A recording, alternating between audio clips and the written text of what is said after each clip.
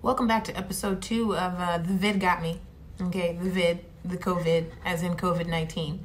If you're just tuning in, make sure you go back to the channel and get episode 1 of How the Vid Got Me in Barbados so you can get caught up to today. Our story picks up with me getting on the Walking Dead bus as it picked up all of the COVIDs from around the island. We pull up, it definitely was not a hospital. White buildings, there's a parking lot under white tents, and the parking lot is surrounded by barbed wire, okay? Barbed wire. You would think that everyone on the bus was bleeding from their eyes and had got caught snacking on brains, okay? That's what it looked like, okay? We get off the bus and they usher us into this parking lot. There's some chairs, there's some benches, there's some patches of grass. Figure it out, make yourself comfortable, we'll be right with you. All of these medical personnel are going in and out. They're all like Monsters Inc., like DD-214, all covered up in hazmat gear. And they got all the sick people outside. For a good hour, nothing. We're just sitting outside, cold. It's now cold. I don't know what part of the island I was on, but where the resort was, it was like beach weather. Wherever I'm at right now, luckily I was smart enough to take a hoodie because I know I get cold. I needed more than a hoodie. It was cold. People were out there with jackets. I don't know where we were. I have no idea. So after about an hour, someone comes out and they say, let us know that we need to fill out this paperwork and that a nurse is going to take our vitals, and then a doctor will see us and we'll go from there, and they will determine if you're going to stay here at the facility or go back and isolate wherever you came from. So we wait some more. Again, there's no one coming in and out. No one is communicating. There's just, you see a whole bunch of healthcare workers just kind of hanging out on the other side of the fence, and then we're all over here. At this point, I have to use the restroom. So I go inside, and I admit, TV has spoiled me. I expect every health facility to resemble Grace Sloan Memorial from Grey's Anatomy. And if you don't watch Grey's Anatomy, we can't be friends. Anyway, so I go in, the walls are like worn down, and there's equipment everywhere that's not wrapped up or sanitized. There's just random equipment in the hallways. The halls, like it literally felt like I was in a movie. I survived going to the bathroom. I go back outside to my spot. More unknown time passes by. They finally start coming out. They took my blood pressure, my temperature, and my pulse. That was it. That concluded the vitals. I filled out this long questionnaire all about COVID, about my health history, about where we've been on the island. All of these things make sense. It's fine. The only box I could check was the runny nose. And that was it, because I had a little runny nose and I coughed like 3 times on the way over here on the bus. And once again, I was like, I don't want them to think I'm lying if I only put runny nose, because that dissipates by lunch. But I did cough on the bus, and I don't want them to be like, oh, she coughed on the bus. Keep her here. She lied. So I put cough. That's what I put. Okay. More time goes by, more time with no communication, nothing happening. Everybody got pulled into, and then even like the little area that they brought us into, they didn't bring us all the way into the health facility. It was like the little vestibule, like you have like the double doors, you go in, and then there's another set of double doors. They pulled their little equipment out to this little holding area and took everyone's vitals with the same equipment. There was no sterilization. I didn't see them spraying down the blood pressure thing or spraying down the thing. It just, this is a health facility. So I guess it's like, oh, well, y'all already got COVID, so we ain't got to be careful. Hey, using the same equipment. # resources saved. Okay, so people are getting antsy, and more people are like knocking on the fence, because it's like an open fence. More people are knocking on the fence and trying to get some information from the healthcare workers. They don't know. They're all chilling, literally taking a break, chilling, laughing, giggling. I'm over here abandoned in another country without my husband, and y'all over here taking a daggone Kit Kat break. For the record, I didn't actually see any Kit Kats, but they definitely were chilling and having a snack. Anyway, not that I'm saying that healthcare workers don't deserve a snack. Y'all deserve a snack. But at this point, we didn't actually see anybody working to need a break, because we've all just been sitting there for hours and watching them chill. Anyway, so they start calling people over one at a time. They called me over, and she says, okay, so your vitals look good. You don't have a fever. I could have told you that. She said, everything else looks good. So the only symptom you had is a cough. I said, yes. She said, are you coughing up any phlegm? I said, yes, a little bit, but it was clear. Like if you hadn't been working out, like I haven't been, and you're a little fat in the chest now, and then you run and you get some phlegm broken up. It's clear like that. Abort!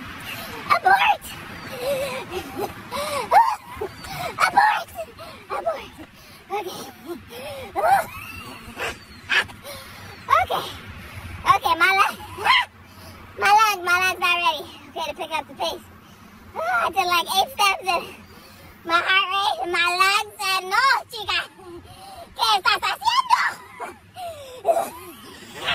And I said, no ma'am, 0 colors whatsoever, just regular bodily mucus in my chest, a little bit has come up. She said, okay, well, we're gonna release you to isolate at another facility. Another facility? You mean my resort? She said, oh, you can't go back to your resort.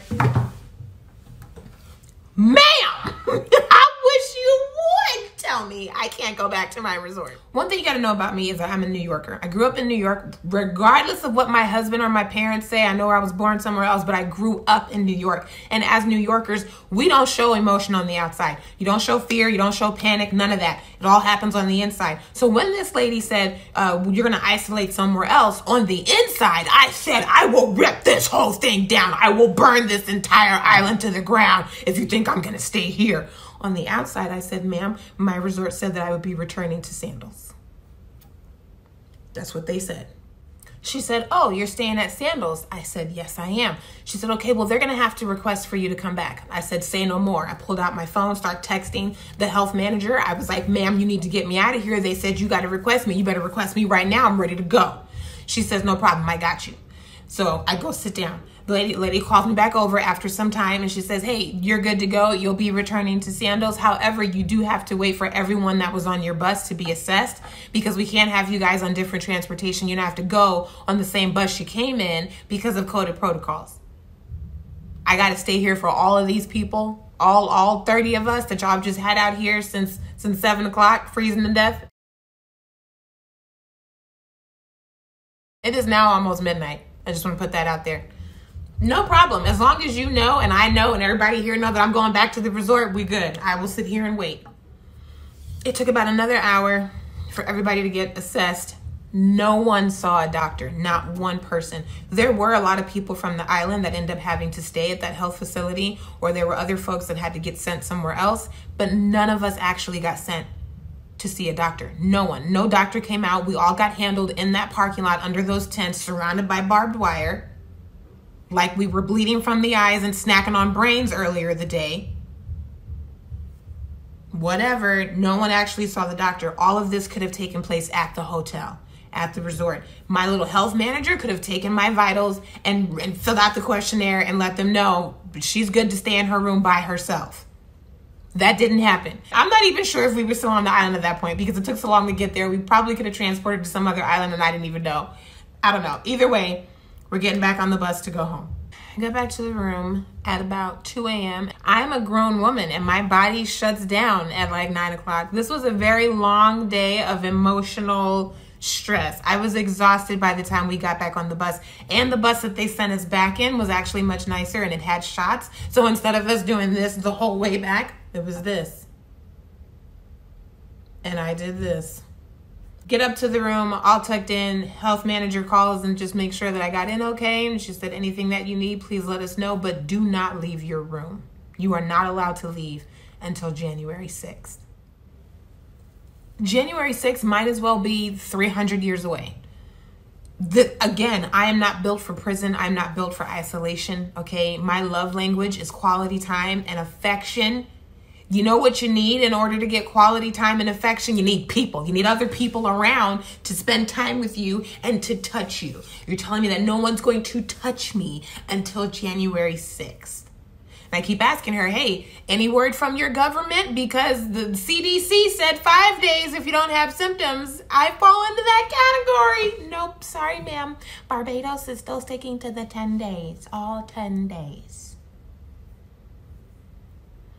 So, if you want to stay tuned and see how I document my time in prison, my time in island jail, my time on another episode of Got by the Vid, or The Vid Got Me, whatever I decided to name this, make sure you like and subscribe.